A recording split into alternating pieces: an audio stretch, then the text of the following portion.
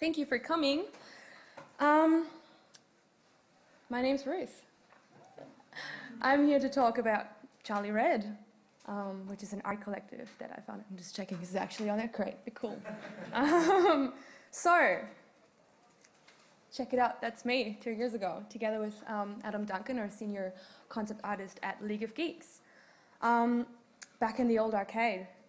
2 years ago, I was hired to work as an artist at League of Geeks here in Melbourne. I originally moved here from Berlin.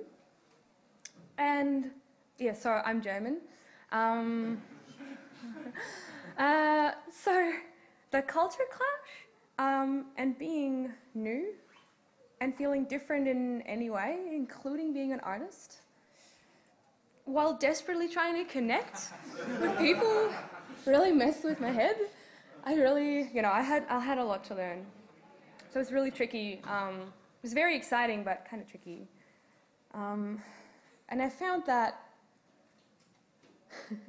casting shade, Melbourne is a town of social groups. People keep their groups of mates separate and only ever hang out in their groups or with their loved ones. It's hard when you're alone, and it's harder to feel like you belong. I started making friends, yay, some of which were artists too, which was really nice. Still, whenever I'd have a late night art emergency, and I'm sure you know those, I'd be scrambling for people to text to, and I'd feel guilty for bothering them with my terrible color and perspective questions, and they all have their own private lives. And similarly, I would see them post their work in progress art to social media, only to receive extremely wild and varied feedback that wasn't always very helpful. Yeah, so, that was weird. Later on, I started a Discord with my closest uni friends from back in Europe. We were, and we still are, like a witch's coven, who help each other out with art, with work, with life advice, despite the big time zone differences. So I was able to throw my late night art problems into our Discord there and then receive quick and skilled help because they're also artists. So this Discord was and still is an invaluable resource and the closest thing to home that I have. I wanted to create a coven for Melbourne artists, just like our little Discord, like a cool zone in which artists could feel comfortable posting their shitty sketches and stupid questions at any time. Basically, I wanted to make a little bubble that would spark conversation and draw people together both online and maybe later on in person as well. I reached out on Twitter and I found that people love the idea of a space in which shy artists could feel comfortable and accepted, and where people could support each other and help each other grow both professionally and personally. So I made one. So I had to start somewhere, like, how do you get people to join a thing? So I wrote my closest art friends and I pitched the idea of an art collective to them. Hey, let's get together and be cool artists. They liked it. They were like, yes, let's do it. And they helped me through the first baby steps on our way to Charlie Red. First, we had to set up our online platforms for communications. So we set up a test Discord just to check how Discord feels with like different channels and how productive communication would take place in there. And then we moved over to Slack because of image threading, which is very, very, and threading in general, which is really great if you work with visuals and if you want to have constructive conversations and not get lost in this spaghetti of chat messages. During this time, I kept spamming people with a million ideas as to what our name should be. This is Benjamin E. Here he is.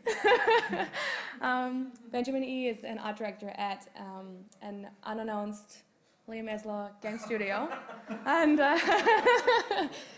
Ben and I remember we had our first brainstorming session at Shawcross on Brunswick Street. It's a pizza place. So we had heaps of pizza, and we were just brainstorming as to what this collective could be called, what its identity could be, what's the icon and stuff. So here are the very first terrible sketches we did. We went through all the vegetables, like avocado, asparagus, really terrible, like something like, we wanted like a cute little emblem, something neutral, you know, something positive, maybe something artsy, but something positive, something cute. I had really terrible art puns like subsurface gathering, and it was really painful. And I still regret not using this icon, which is just the best thing I've ever drawn. Do not steal. This is my art. But yeah, so turns out coming up with an identity with like a logo and a name and stuff is so much harder than you'd think. I also went through the entire Wikipedia list of Crayola crayon colors just to see if I can maybe create something like that would sound a little bit like those old expressionist art collectives back in the day, like the Blaue Reiter in Germany, like the Blue Rider, probably called. Oh God, Discord doesn't keep their history logs for too long, because I did want to go in there and find all the terrible name ideas I had. And Ben still won't stop calling me after the beautiful color, Meat Brown. Oh, why is this a color name?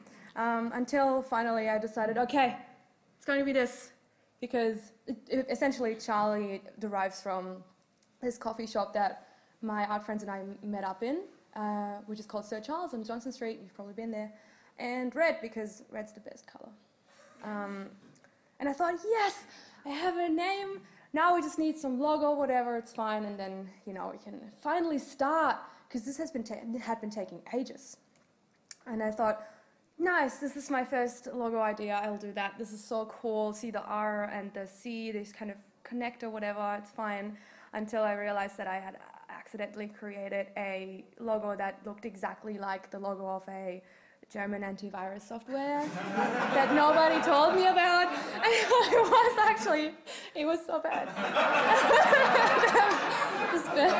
Ben's reaction to that, and it was really, really sad about that. It was very unfortunate. It was crushed. It was probably like in the back of my head, and no Australians like know this German antivirus software company. So it must have happened, and nobody told me until I realized one night. I was like, and I have to do it all again.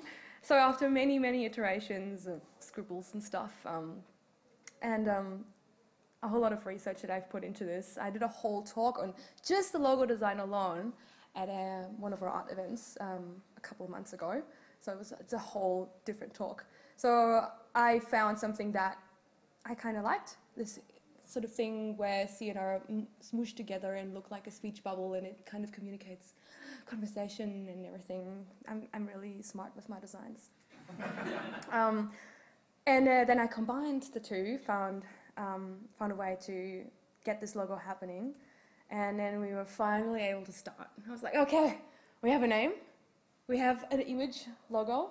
I can now send out our first round of Slack invites, which I did at 3 a.m. from my phone in my bed. I remember that. I was like, I need to do this today. And I did, and then when the first people joined, I was able to say, I'm not just talking about this thing anymore, I've actually done it. You know when you say you're going to do something, but you never do it? I finally did it. It's like, I did it. So today we are Charlie Red. We are a digital art collective based in Melbourne. We now have our internal Slack. We have social media, a social media presence where we retweet people's art that they're making here in Melbourne to help them get more followers and get more visibility going. And we have live events that we run at Bar SK on Smith Street. Thank you, Louis. But more about that later. First of all, before that, I'm going to talk about a bunch of do's and don'ts when it comes to founding an art collective and what that even involves. The first thing is prepare to be in charge. You got to be, you start a thing, you're responsible. And for that, because of that, you have to be approachable, be there for your people, be almost something like a role model to them, because you set the tone for your community. When you meet people in person, think about your body language, think about, the way you come across, if you're positive, and communicate that you stand behind your idea with confidence. resolve conflicts. Good communication skills are required if you're in a leading position and there's a whole bunch of other people involved in your little group, because things can happen or misunderstandings can happen and stuff. So luckily I learned a lot at League of Geeks about good communications, and both internally and in terms of our player community. So if you haven't checked out Darcy Smith's community management talk that he did yesterday, go look it up online. Yeah, if things ever escalate or go bad, you have to jump in. You signed up for this responsibility, you have to live up to your position. But at the same time, don't be a dictator. Don't be like, I'm the boss, everybody do what I say, even though that'd be great, but you can't do that. So when it comes to big decisions, ask your artists what they want. Use polls and check in with them. I remember recently I set up a poll. I was like, oh, maybe, you know, there's so many awards happening. There's awards happening tonight. People like awards. People like winning things. Maybe we need like a Charlie Red art contest with some awards or whatever. So I posted that in our Slack, and everybody was like, nah, that's terrible. We don't want that. We don't want a competition. We don't want these like weird vibes, and people would rather just have an exhibition or whatever. And I thought, I'm glad I asked. Like, don't just like do things without asking your community what they want, because you know I don't want to impose weird ideas and vibes onto them. So just check in with them. Super important. Be humble, and that means that you shouldn't feel like you have to do it all on your own. I didn't need to do all this graphic design and identity work by myself. Like, I realized way too late that I should have been asking people to help me with this stuff and to really reach out to like proper, I don't know, graphic designers to do this sort of stuff. I'm an artist myself, but my graphic design skills are still developing, and that's why it took many months for me to actually get to the point where we could start. When in fact I could have just hit some people up and get things going in a matter of weeks. So there's a dude called Ray Dalio, and he wrote a book called Principles. So it's really good. You should all go and read it. Don't read the first chapter, it's really boring, but afterwards it's really good. He talks about humility and understanding what you should and shouldn't be doing. Essentially, it's about being humble, and having this humility means that you need to get an idea of what you're capable of and what you're not capable of, and then use that to your advantage. Just go, okay, I can do this one thing really well, but I'm humble enough to admit and to see that I totally don't know how to do that other thing.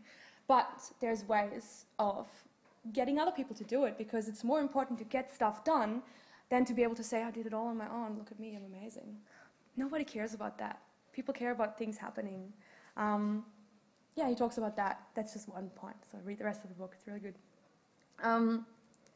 Yeah, so working with your limits, using them and getting other people on board to make things happen is super, super important if you want to get shit done in less than 10 years.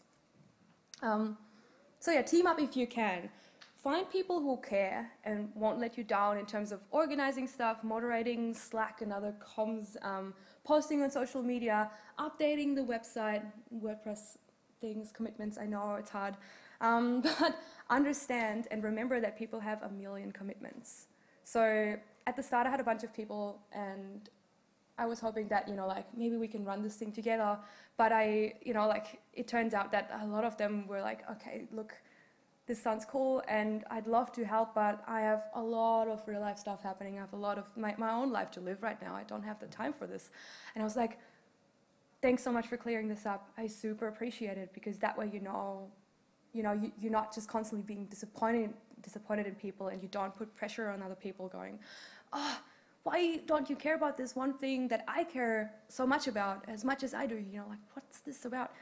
God, yeah. I remember my old piano teacher locking me into a room and forcing me to practice the piano, because playing the piano was the most important thing to him. And I was like 10. I was crying. Like, I was locked into this room at music school, just like having to play the piano. And I was like, why is he punishing me like that? That's terrible. So remember, people have their own things that they care about.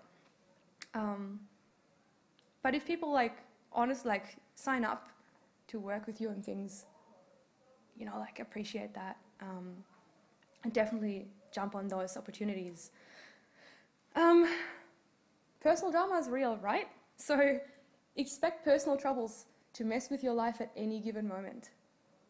But don't let your projects suffer from it too much, if you can.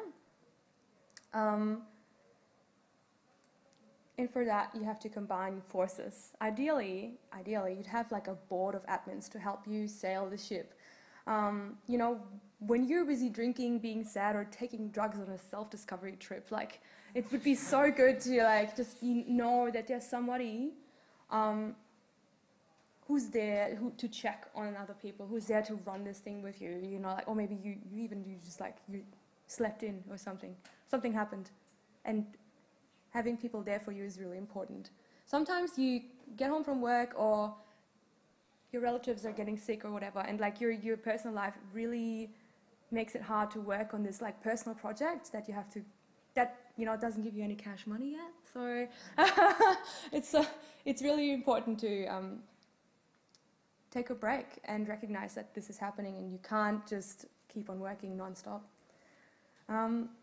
Running a community, this is me every night, I'm super running a community solo is possible, but it's hard work. So definitely, try finding people to help you run things, but also who motivate you and stand behind you and remind you that this is really worth working on and this is really cool.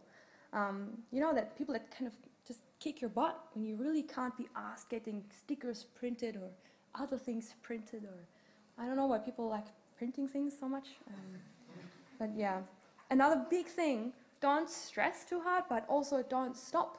So if things get really messy and stressful, it's important to not put too much pressure on yourself, because it's okay when things are slow, as long as they're not standing still, because you have a lot of commitments too, and you got to recognize that as a founder, as a leader. So it's totally fine that things can be slow sometimes, and it's taking me ages to do another post or whatever, as long as you're not abandoning your project, because that would be terrible.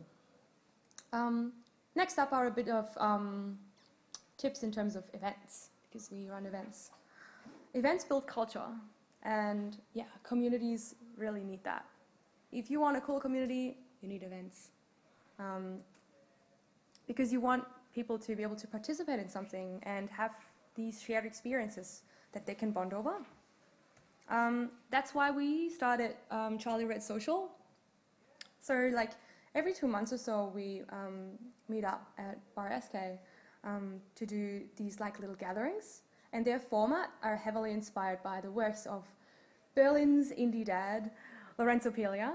I'm not sure if anybody knows Lorenzo, but he's the best. Lorenzo is amazing. So he does the Berlin game scene, website and social events. He does join local multiplayer events.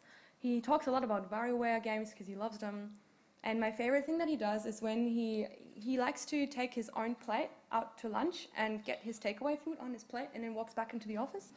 I think that's pretty punk. It's really cool. He's the best. So starting a sentence and then drinking, sorry. He runs Talk and Play. It's really great. So this is about indie devs in Berlin, and not just art related, specifically games and all things, game development. And the program, the event works like this. It has two parts to it. The first half is filled with a lot of talks by different developers about whatever they're working on. And the second half is networking and playing locally made, work in progress and finished games, and talking about job openings and other gigs and stuff. So it's really great. Here he is with me doing a talk at Talk and Play, and cut to me ripping it off for Charlie Red Social. So with his consent, I sort of adapted his format of Talk and Play and used it for Charlie Red, where in the first half of the evening, people talk about their art and talk about their, there would be about 3 to 4 10 to 15-minute presentations of artists talking about what they drew the other week, or how they rigged this character, or how to do taxes as a freelance artist and stuff. So it's super cool. And then we have a break, and then we hang out for drinks and chats and looking at portfolios and stuff afterwards. And it's been great fun. So here's a bunch of photos. So cool, yeah. Here's the paperback wombat. And yeah, people like to hang out and draw. And it's super, super heartwarming to see that people enjoy this stuff. So if you want to run events for your collective, spruik it well in advance. So make noise about your event early on, at least 3 weeks or so ahead of time, so people can throw it in their calendar, because everybody's super busy. That's my big it's my big no-no. Don't wait with the stuff. Like, I've been very short notice with all the events, but our turn-ups have been great nonetheless. Not sure how, but it's great. I'm super, super glad. Help your speakers prep. So help them out with slides and presentations and stuff ahead of time. You know, you'd think artists can make things look great, and they know what they're doing visually and stuff, but sometimes, like, artists are not necessarily public speakers, or some of them aren't, and it's important to remind them, hey, this needs to be, you know, I need to be able to read this from like 20 meters in the back. Or like, please don't put massive novels on your slides and stuff. Like, just checking in on them and like helping them, or even just like structuring their talk and stuff, giving them a little bit of advice can help, because not all artists are part of the games community where they go to conferences all the time. Some people like need to, like, there's some artists that are part of the collective, but they don't have a lot of conference experience or whatever. And at the start, I kind of forgot about that. And then I realized, oh yeah, that's right. You know, you gotta help people out to learn this stuff. It's really helpful to just be there for them. Also invite journalists. Like, you need to be able to break your own social bubbles. I feel like a lot of people know me in games development and stuff, but in order for more artists and more like diverse people to join the collective, it's important to hit up journalists to write about this stuff, so other people can actually find out about it and maybe decide if they want to join. This is something I haven't done yet, but I'd love to do that. It's also why I'm talking about it here today. So, water time. Next up are a few do's and don'ts during the events. So when you run events, I have to say, like, I've never run events before. This is all my, you know, these are all learnings that I've made with my time at Charlie Red. So the first thing to do when you want to run events is be a good host. Arrive on time. Don't be late to your own events. I've done that. I'm so ashamed. So take it seriously enough to just like arrive on time and do things properly. Like, you're not just arriving on time because you're the person running it, but also because you need to be there for your speakers and stuff. Yeah, brief your speakers when they arrive. Have them arrive early on time. Tell them what the equipment is, where the toilets are, where the drinks are, what the program is. Check in with them emotionally, like, hey, how are you feeling today? Are you okay? If you're too nervous, you don't have to do this. This is not the end of the world if you can't do it. Just like be there for them. It's fine. Prepare for trouble. So sometimes, you know, speakers or venue people or anybody, sometimes people don't get back to you in time, or they forget things, or they have their phone batteries die on you, and then you're like, oh, what do I do now? Or like, there was no adapter. That's why it took so long to set up, but that's okay, it's fine. In the end, people hopefully don't really care about this sort of stuff. And it's important not to stress. It's also important that your speakers don't stress about this stuff. Introductions really matter. So as a host, memorize people's bios to introduce them properly. People suck at introducing themselves properly. Sometimes they're self-deprecating, or they think people know who they are, or like it's not worth mentioning what they're working on. And if you take that weird, awkward first step off of their shoulders, it can really help just make it all run smoothly and, you know, put a bit of consistency into your whole event structure. And it feels a lot more professional. It's really cool. So yeah, do that. It's been really hard to memorize people's bios, and I've been trying that from the very first event on. because I'm bad with words, but it's been getting better with every time. So even as a host, you're not even doing all the speaking and the talking and stuff as much, but you learn with every time, and you're kind of presenting as well. So what I also really like is optimizing the presentation flow of the whole event. So if there's not a lot of demonstration happening, or like people having to use their own equipment, I can recommend using a single PDF or Google Slides presentation with everyone's slides in it, and then a bunch of intermission slides that still remind people that, oh yeah, this is the event, this is still Charlie Red Social and stuff, because that way you don't have to wrangle all these hardwares, and then it's a different computer, and then I need to log into your computer, and it's kind of stupid. So this is super helpful. You just stop when you're done and you leave the machine, and someone else jumps on it. Also, open and close your event properly. So it's so nice if you can lead your event with an introduction and a program, and then close it when the talk bit is done. Lorenzo Piglia does that beautifully for Talk and Play every time, and they've been doing it maybe almost 50 times now. It's been around for a while.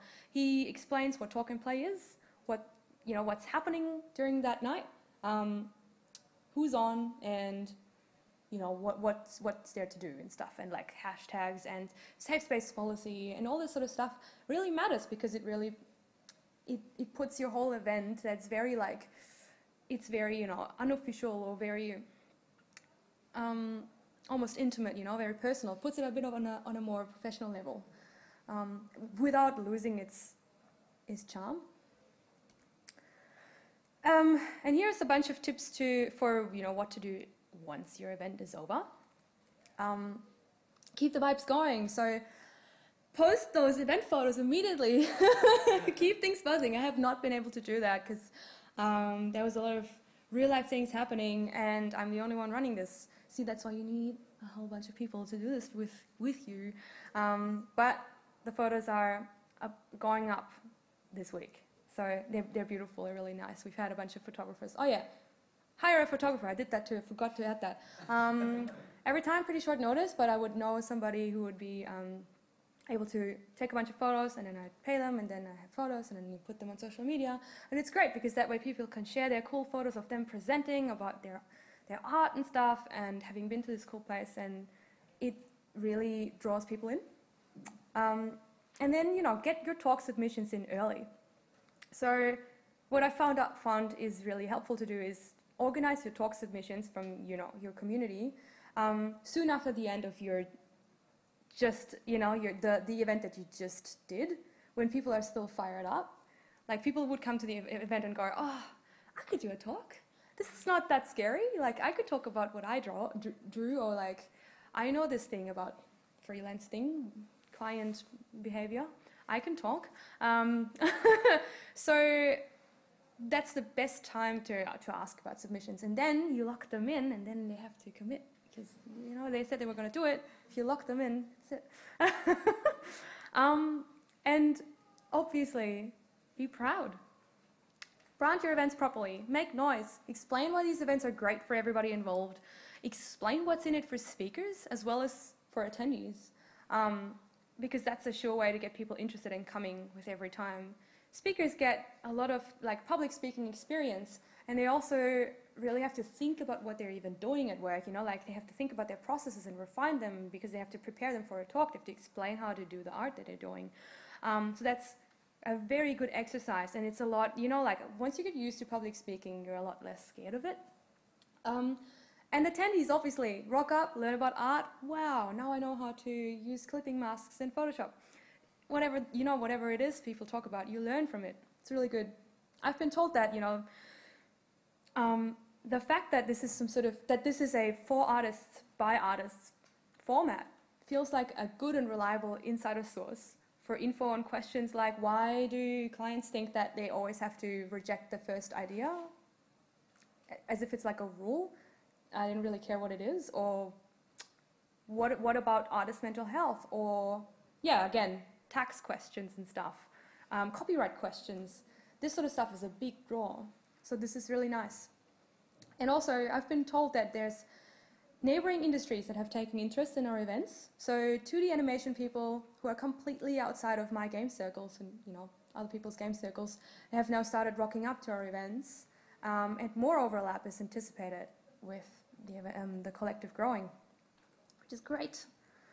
A next big point, outside of the whole event stuff, is to have the right values. It sounds so high and mighty, but it's true. You have to establish and act on a set of values just like a company, because you need them to remind yourself of why you're doing this and why it's worth believing in. And your community needs them too. So here's a bunch of values that Charlie Red has. For artists by artists is first and foremost like the biggest value about Charlie Red. I'm often stressed out about not being too vocal about this collective, and the fact that this community is for us, and that I've already created a space where people can already hang out in, and where this exchange can happen, helps me relax about the fact that I need to spend more time on this thing, but also I have other personal things to do after my when I get home from my full-time job. So reminding yourself of these pillars will keep you sane. Another big value: connect locals and break their social bubbles. I found it so important. The thing is, with my little witches coven on Discord, with my close uni friends, they live in Europe. I never see them. I really want to hang out with them, but I can't. Melbourne people, though, they deserve to get to know each other, and then they can hang out because they all live in the same city. So it's important that whoever wants to join the collective, to me, it's for the first maybe year or two that these people are actually from Melbourne, so they can come to the events, get to know each other, and then maybe later on when we really when this collective really takes off, I'm super happy to invite maybe international people who just sit in remotely and stuff. But for now, this is super important, that this connection happens. Sharing knowledge, big value, so exchanging knowledge and developing skills together, and also improving individuals' productivity, super important. How many minutes though? I didn't understand. 15. Okay. Thank you. So, yeah, this is super good. Sharing your knowledge isn't just great for whoever gets to hear it. It's also great. It also motivates you. It's like, oh, I can help people out. I know stuff. I'm cool. I'm cooler than I think I am. This is super valuable. And you getting all this knowledge in is like, oh, I feel so powerful. Now I know how to do these things, and I will do them. I'm inspired. Provide visibility, big pillar. So Charlie Red helps younger and talented artists gain visibility through our social media. So I'm on Twitter all day retweeting people's art. Super important. And one of the biggest ones, they're all really big, but they're all really important to me, is supporting mental health. Charlie Red is here to fight imposter syndrome, fear of failure, and procrastination and stuff, by encouraging a team spirit and providing a safe space to post art and grow from mistakes. I really don't like retweeting people's art tweets when they're self-deprecating, when they're negative, when people apologize for their art. And even when they say this sort of stuff in our Slack, I make a massive effort to jump in there and go oi, you're literally making something out of nothing. Be proud of yourself. Be proud of your art. Don't feel bad about your art. Obviously, everybody's got a long way to go, but we're not here to feel sorry about our art or feel self-conscious. So I'm fighting that out of people. And yeah, developing as a community. So what I'd love for this collective to be is, something where people collaborate, do cool things together, maybe create zines or comics or merchandise, and be visible enough to people that have nothing to do with art. So especially developers and other people who are in need of artists, so that they can come back to Charlie Red and go, hey, so we have this new project and we're looking for a bunch of artists. Are there any here? So that's really cool. I want this to happen for Charlie Red. Get your values straight to help you guide your collective and make calls if they're needed. And iterate your values. Make sure that they grow with your community. So setting up values is super hard. Everyone has terrible values for themselves. and it takes an active effort to actually revisit them and think about them, define them, and as you go through life with them, make sure that they're still up to date. And our collective needs that as well. So, yeah, continue what you started. I want to try, as a founder, it's important to put in minimum but constant effort. Because, just so people that are new to Melbourne have a chance to jump into this colorful community and receive recognition as artists. I was told that, and it's true, I mean, constant contribution to this collective isn't necessary. You don't have to be like, every day I'm scribbling something. It doesn't need to feel like, now I have this commitment to this collective. Not at all. But it's there so that you know that you're not entirely out on the outside and forced to shovel your way into long-established, rigid social circles. And people, having left Melbourne, told me that Charlie Red has become an invaluable connection to home. And that means a lot. So obviously, once you leave Melbourne, you can still stay in the Slack. It's okay. I'm not going to kick you out. So yeah, obviously, that's super, super important to have these strings back home. Keep your doors open.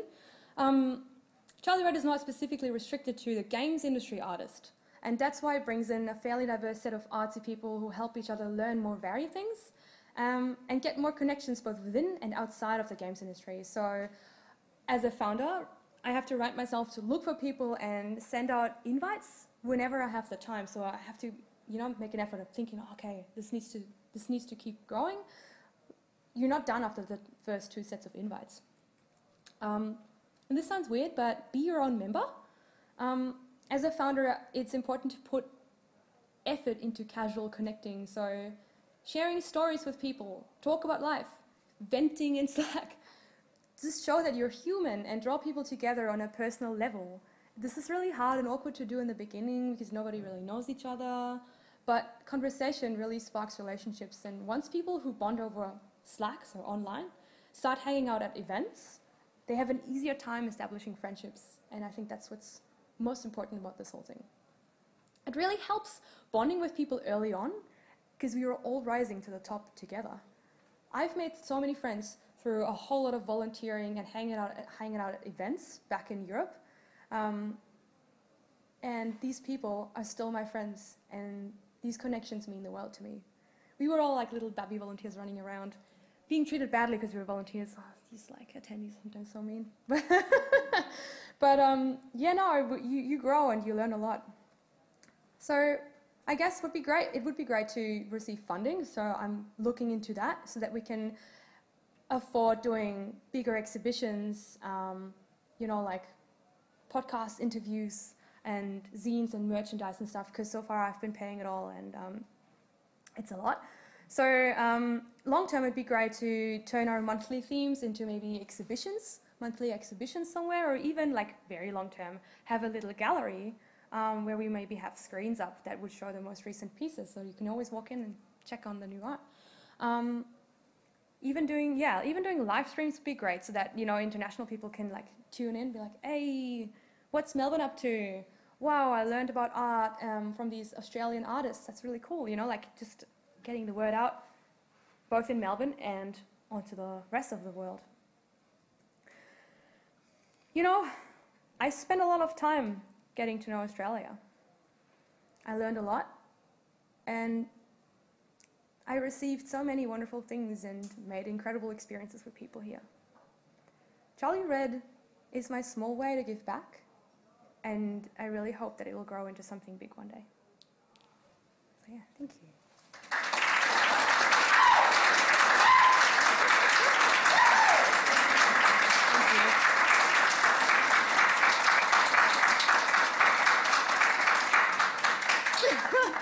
Thank you so much. This is my Twitter stuff. If you have any questions, you can ask them maybe now, but also I'll be outside. And if you want to join, send me, my DMs are open, send me your email address, and maybe a link to your portfolio, because this is artist only. All right. You've got about 6-7 minutes of questions if you like before you finish. Yes. So might as well make use of this room. Cool, awesome. Does anyone want to know anything about running a collective? Yes. After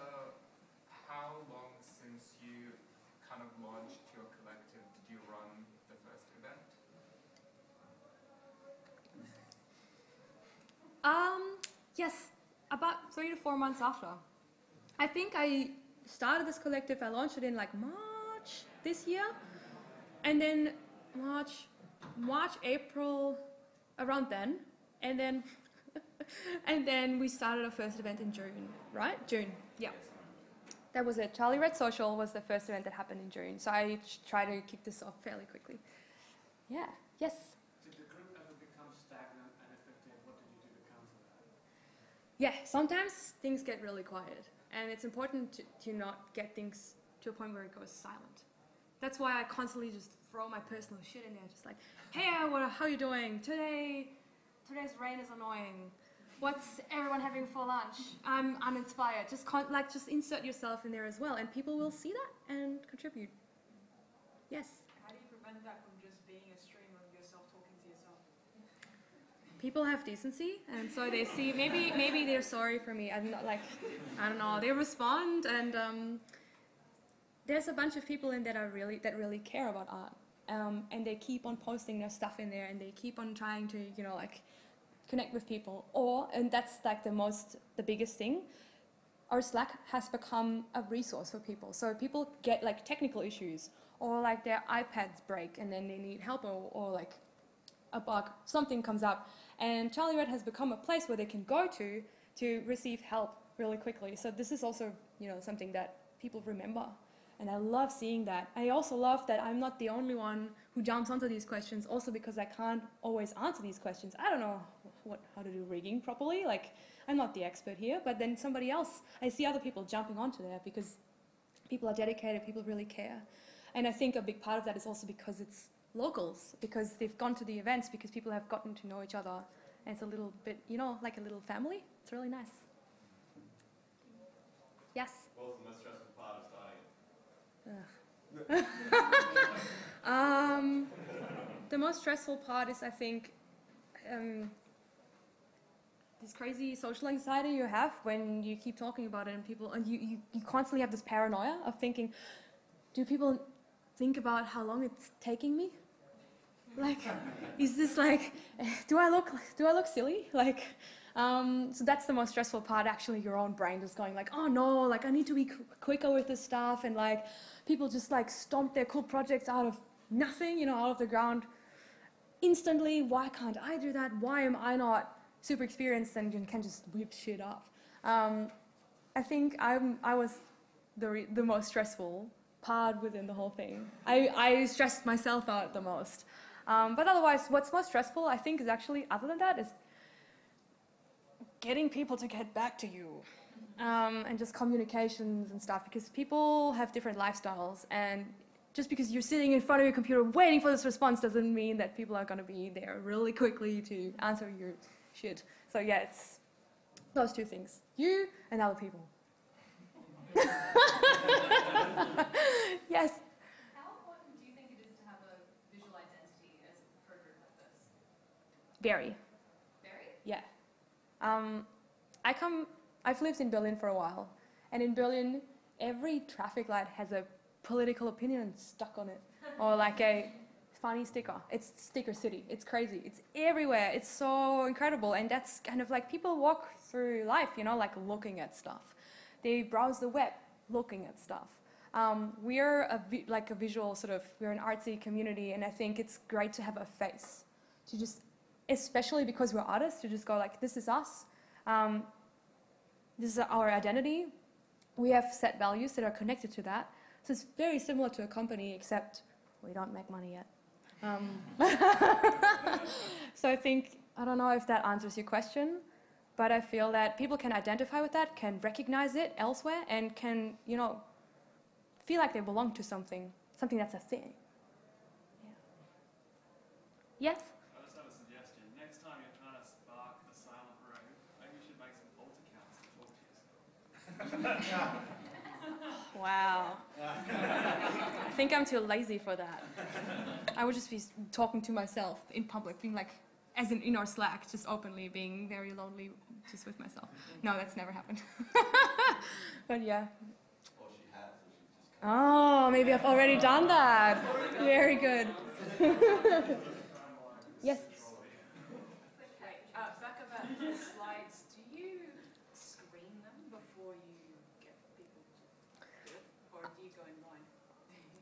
Yeah, that's a good point. So I try to do that when I have enough time. I don't go through there going, that's not true. You can't say that. Or like, actually. But I like to look at their design and stuff. So sometimes I'm like, hey, this is not readable. Like, especially like on my screen right now, there needs to be more contrast so people at the back rows can read the stuff. Or it needs the size of the font needs to be bigger. Or even there's not enough.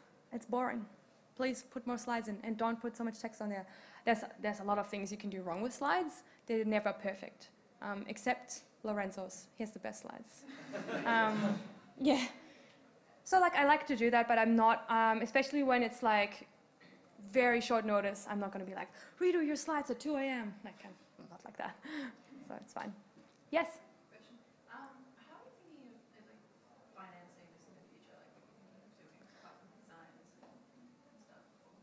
I've heard of these, what are they called? Incubator programs. There's a bunch of programs that you can apply to. So I just have to write them a text about who we are and what we want to do, I think. And then maybe we get money and then I can pay for cool like audiovisual equipment or bigger venues, which is a big point. That'd be really cool because then we can really throw... No, we're going to your place after the party. Of course, we're going to SK to party after. And like exhibitions and prints and stuff, that all costs money. I've been paying for web hosting and like font files and other things like, and technically my company pays for the subscriptions for the tools that I use to make these things. So like there's a lot of money involved that, you know, we could get from funding for bigger projects. That'd be great. So I think Film Victoria, Creative Victoria is where I have to go. Yeah. All right. I'm happy to talk to you outside. That'd be great. So if you have got any more questions, even personal ones, or if you want to join or whatever, if you have complaints, you can meet me out the front door. Thank you so much for coming.